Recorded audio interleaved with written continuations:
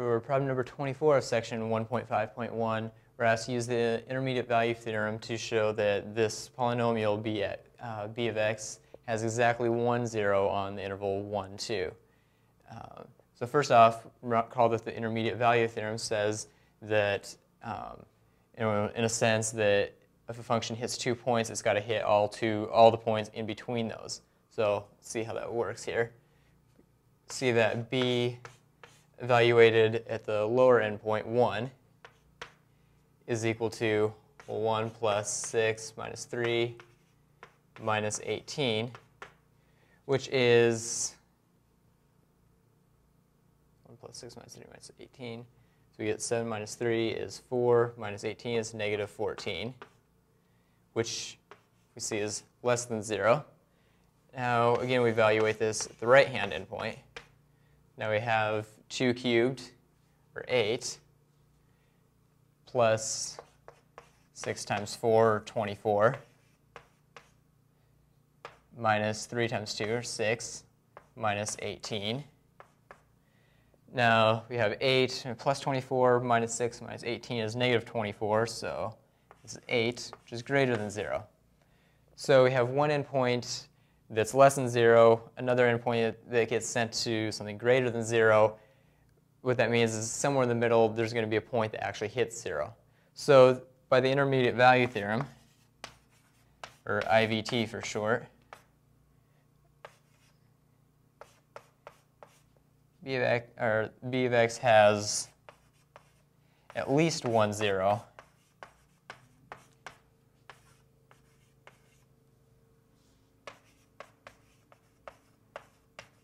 on the closed interval 1, 2.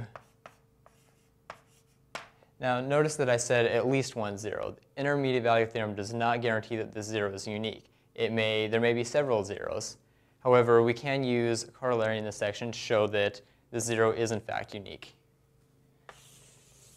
Now, what we're going to do is show that the function is either increasing on this interval or decreasing. So, in other words, that on the interval 1, 2, that the graph of the function is something like this, or decreasing, in which case it can only cross the x-axis once.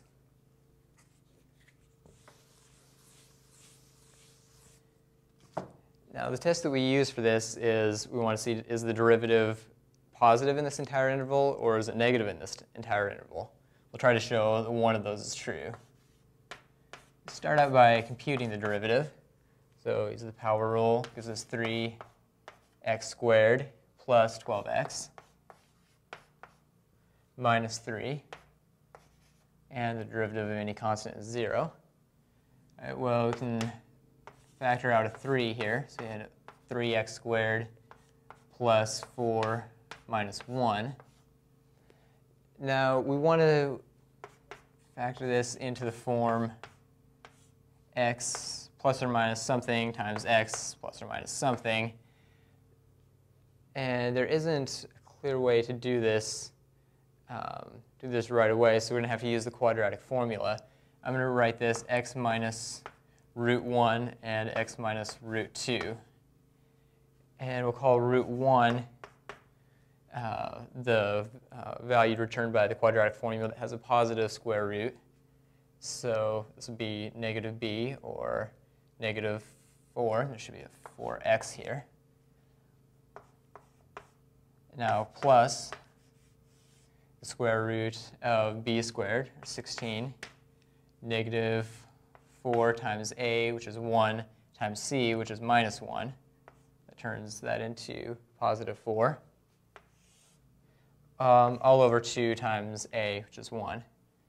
We simplify this. We have minus 2 plus square root of 20 over 2, which then simplifies to minus 2 plus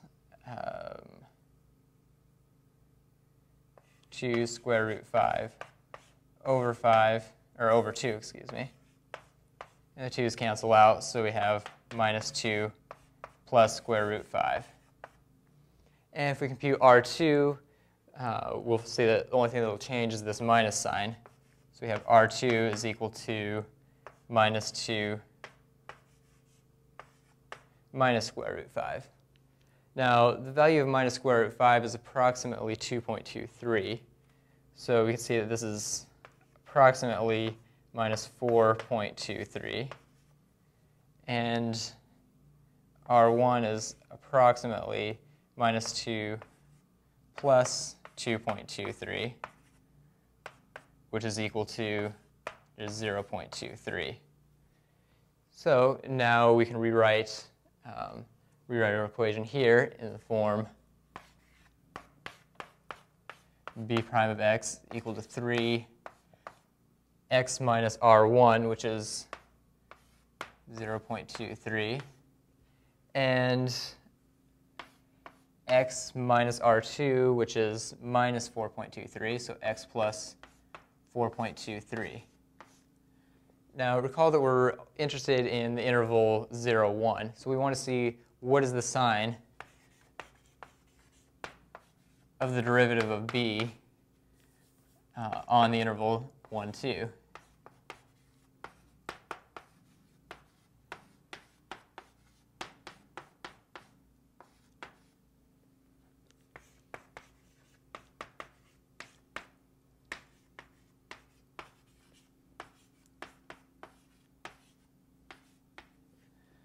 We see that no matter what value we pick between 1 or 2, between 1 and 2, this part here is always going to be positive. So we're going to have positive value here. 3 is positive.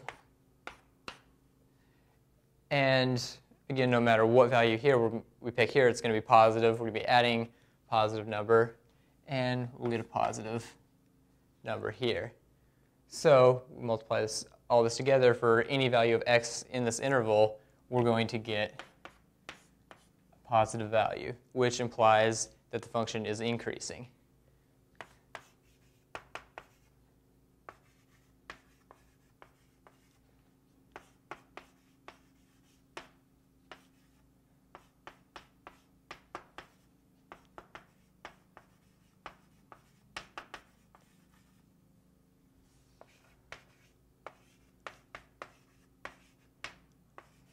And since it's increasing, the 0 that we found earlier, the 0 whose existence we proved, must be unique.